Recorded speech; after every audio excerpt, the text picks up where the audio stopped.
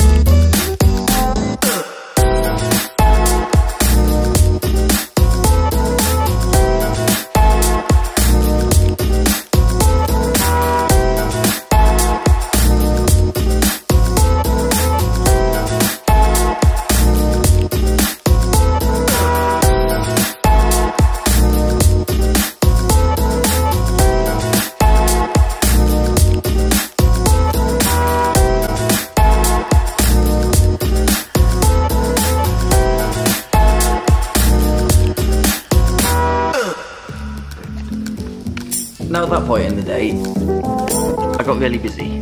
Went and did a load of, focus, there we are. I got really busy during the day after that. So I went and did a load of buying cupping, which was good, some great sourcing decisions made with the Day Green guys, which was awesome. But using the Ikawa, it kind of rekindled my love for that little sample roasting machine. It's awesome because you have to put minimal effort into actually using it. You know, once you build the profile, it kind of just does its own thing. And I think I roasted maybe 12 sample roasts, which is nearly 2 hours of sample roasting overall. And on a sample roasting day like that, when the actual production roaster isn't on, the P25 wasn't on next to it, and I was sample roasting next to the Probat, it gives you a chance to go and do a little bit of deep cleaning and stuff and just crack on with the other things.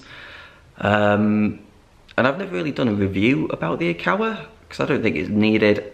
It is a fantastic roasting machine and I absolutely love it. If you're after a sample roaster, you don't want to spend too much on a barrel roaster, go and check them out. They've usually got a stand at the major coffee events. I know there'll be a London Coffee Festival this year. Loads of people have got them. Go and check out Ikawa because they are fantastic. Don't get me wrong, I still love barrel roasting. There's something about the kind of artistry and just the fun of sample roasting on a barrel roaster that I absolutely adore. But yeah, I really love roasting on the Ikawa. Had a great day with the Day Green guys. I'm sorry there's not more of what happened at Day Green because it was a lot of cupping and a lot of buying decisions and stuff. It was just really busy. So I'll probably do some more stuff with Day Green in the future, some more videos and things. I'm going to carry on working with them a little bit more in the future as well. So it's all exciting stuff. I'll see you for the next one. Peace.